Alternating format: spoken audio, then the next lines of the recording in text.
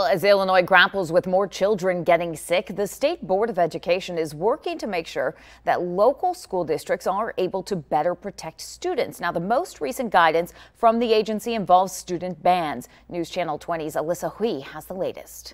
Some of the guidance from the state recommends music classes like band and choir to take place outdoors, having shorter rehearsal times and maintaining at least 3 feet of social distance. Music teachers I spoke to here at Greenview say they're already following these recommendations.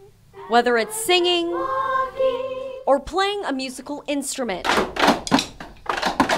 teaching music to kids is what Linda Shepard knows best. Music is a good outlet for the kids. They need that stress relief. Anything we can do to put a little bright spot in their day.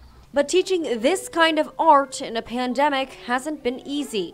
When you're dealing with singing, speaking in terms of speech, and wind instruments, they're aerosol producing. Barry Hauser, who helped the Illinois State Board of Education come up with music guidance, says some recommendations include having classes and rehearsal outdoors, maintaining 3-foot social distance, and not sharing instruments, sheet music, and other equipment, which is what music teachers in the Greenview School District have been following. We've been doing that all along. So even last year when we were fortunate enough to be in person, we were outside doing those things. Hauser says while some parts of the guidance can seem strict, it's in place for a reason. We have liability and we have a responsibility to make sure that we're keeping all of our students as safe as possible, but also making sure that we keep music education alive and well in our state.